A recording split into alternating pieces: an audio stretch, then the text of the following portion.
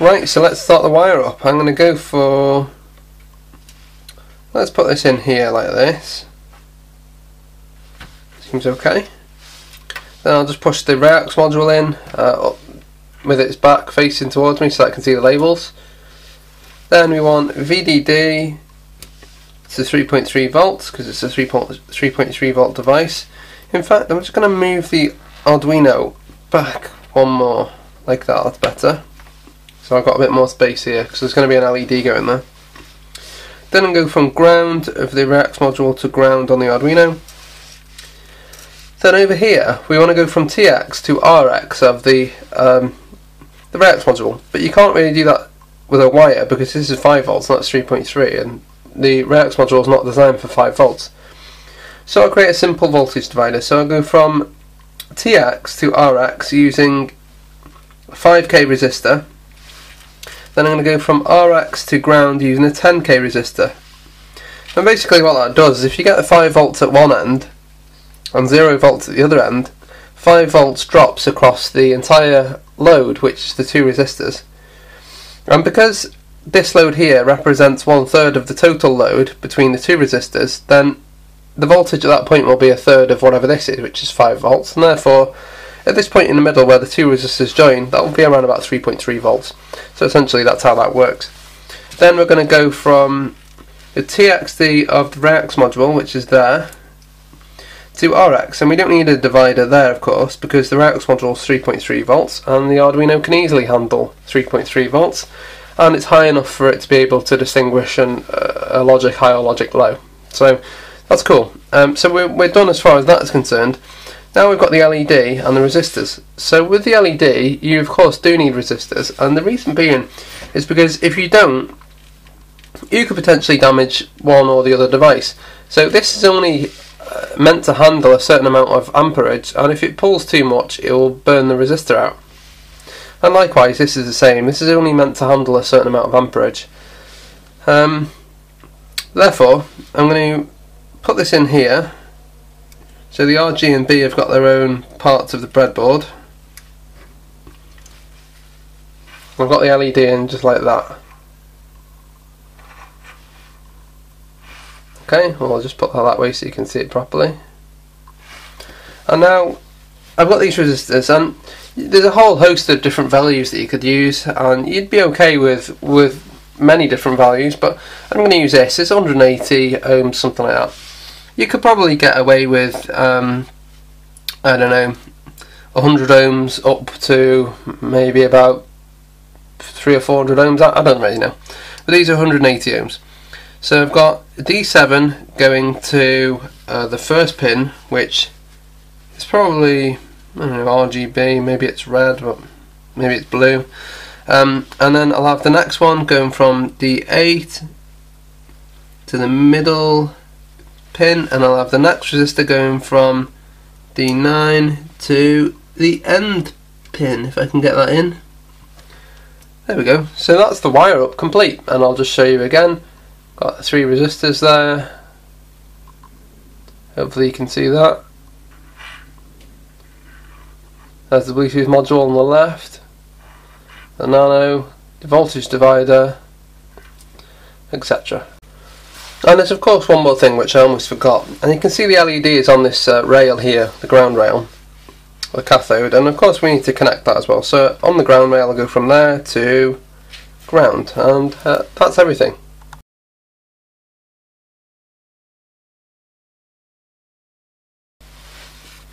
Okay, so now to install this app, what I've done is I've just sent myself a link, and you could use any social media. I'm using Google Hangouts here, but I sent myself the link anyway via my PC because I had the link by email. You could probably go onto YouTube and click in the description of my video and probably get the link that way, but whatever. Click on the link, and then when it opens up you should see two different items. So go to this RYB APK. This is if you're using Android, by the way, and if you're using iPhone or something different, then you might have to find a slightly different app. There is one recommended, but I'll try and write it in the comments so I remember. Anyway, so go to download, so download the APK, and this is the application for Android of course, so download, and then open. And then when it's when this comes up, just press install. Your screen might be slightly different because I'm actually reinstalling now because I've already installed it before, of course.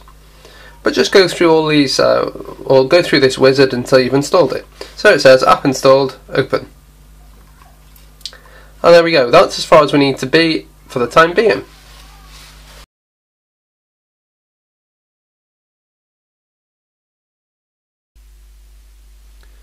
Right, now I'm going to talk you through the code in order to get this thing to work. So I'll just move this microphone 1 second. Okay, here we go. The first thing we'll need to do is define the 3 LED pins. So define R pin, and that's going to be pin 9. Then we need to do the same for 7 and 8. So 8 and 7, green and blue. Okay, so we've got a reference to those pins now. We need to also hold the state of the pins. So if it's off, we need to remember that it's off. There's actually another way of doing this, but it's easier to do it this way. So we'll just say bool R state equals false. And technically you don't have to say false either, but it makes it a little bit simpler. So RGB. So that's so we can remember the state of the of each LED, because you could have 2 LEDs on at once and whatever, and you just want to remember it. Anyway, so in setup we want to set up serial. So serial.begin 9600. Now with this Reyax module, this particular one, it's set default to be 9600, the baud rate. And you can configure it and whatever else to be other things, but why would you want it, really? I mean, usually I use 115200, but you know, 9600 in this case, it will do. So serial.set timeout, and then 10 milliseconds. This is basically just something I put in to prevent it from crashing. The timeout has to do with how long it waits for serial, basically. The next thing we need to set the pin mode. So pin mode of the 3 pins, but we'll start with the red pin. The pin is an output, so we'll say output. The pin is an output. Then again RGB. So we set the 3 pins as output pins. Is there anything else we need to do in the setup? Not really. So we've got the state. We've defined the pins, we've set up serial, and we've told Arduino that those pins are going to be output pins. Okay, that seems about right. So now we need to look at the loop, and I've got to think about how I'm going to do this. Certainly we need to say if there's any data available. So if serial.available, if there's serial available, then do something. Let's just do Control and T. I might as well save this as well, actually. What will this be called? RYB080I. So if there's serial available, in other words, if the Reyax module has got something to say to us, then what? Well, if it's saying red to us, then we need to turn the red LED on or off. So the first thing we need to do is set a string. Hang on a second. So string str equals serial.read string. So let's get the string that it's given to us, or in other words, find out what it's saying to us. Then we want to say something like, if the string contains red, then basically digital write the opposite of the current red state. So how do we say that? We're going to say if the string index of, basically index of is like contains. For those of you who are programming C#, you can have string.contains and then a string, but strud index of is a similar thing. It basically, instead of saying does it contain, it's saying give me the position of, and if there's no position, then the answer is -1. Anyway, so string.index of red, if the position is greater than -1, then it means it's in there.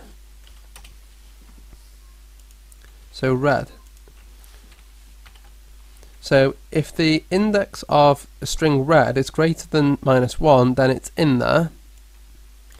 So that's that. In fact, there's not much point in copying that at the moment. Then we want to say, okay, it said red, so now we want to change the state to whatever it's not. It's Boolean as well, so it's either true or false. So our state equals not whatever it currently is, okay? So if it's true, then our state equals not true. Or if it's false, our state equals not false, which is true. Bit confusing maybe, but there you go. Then we want digital write. Digital write means basically turn the LED on or off. And we want digital write R pin, and we want to write the current state, which is either on or off, high or low, 1 or 0 or whatever.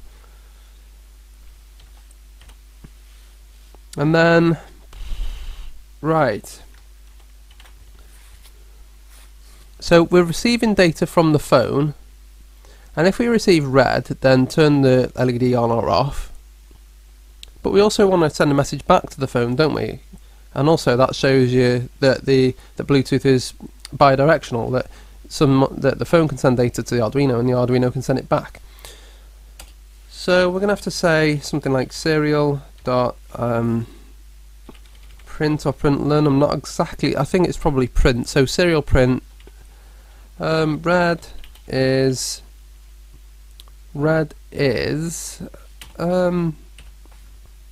leave it like that for a second.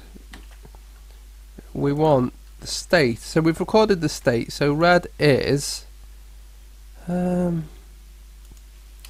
could do that, but it will return, I think it will return 0 or 1, which isn't particularly nice. So let's do if it's true, then on, otherwise off. It's a bit better, isn't it? And also it might complain, so we'll cast that as a string. That should work. So before I copy and paste that a few times, let me just make sure that it compiles okay and there's no obvious errors. Yeah, done compiling. So if it says red, then do that. Else if, and I've just pasted it, else if again, and then all I'll have to do is just change these. So if it's red, green, whoops, green, green, green, green, green, green, green. That's so lazy, isn't it? But oh well. So red, green and blue. Blue, and this is B state, B state, B state, B state, B state, and blue is. And that looks good to me. Anything else? Let's just double check this. So we've got loop. So if there's any serial data from the phone, let's see what the serial data is. If it contains red, then update the current state, write the state to the basically drive the LED on or off, print a message back to the phone to say whether it's on or off, and then the same for other colours. We're going to need a delay as well, just to help it out, just in case. So we'll have a delay of 1 millisecond between each repetition. So that should be it. So I'm going to try and upload that now and see what it does. Now there's something you'll need to do at this point. You'll need to take away the RX pin from the Arduino. So if you've got your RX pin plugged in, take it out now, yeah? Because it will interfere. Done uploading. Now there's no serial console, like I said before, because it makes it a little bit complicated. However, it seems to have uploaded with no problems, and I'm going to try it out now.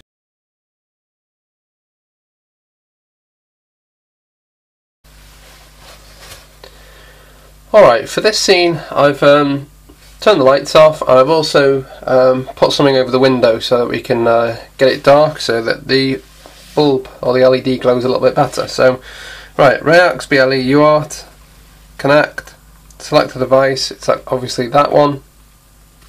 So now I'll just write a message. I'll write red, so red. Oh, and all of a sudden the sun has come. Anyway, red. Then I'll turn red off, so red off. And you can see in the display here it says red RX, red is on, red is off, which is what we programmed the Arduino to say, if you remember rightly. So now let's try green, green on, green off, and blue, blue off. That's good. And now we'll try all of them on. So red on, green on, and blue on. So there we've got red, green and blue on. And now we'll just turn them off. So red off, green off, and blue off. And that's it. So that's a very, very basic demonstration on how to use Bluetooth, specifically use this Reyax module here, which again is very good. Reyax always give great modules, very good quality ones. So there is a very quick and easy tutorial on how to get started with Bluetooth, and in particular get started with Bluetooth for Arduino, and to be even more precise, how to get started with this Reyax module. And this is a great Reyax module. Once again, it's called RYB080I, and just like the other Reyax module, it's very good. Anyway, so as usual, thank you for watching, and goodbye.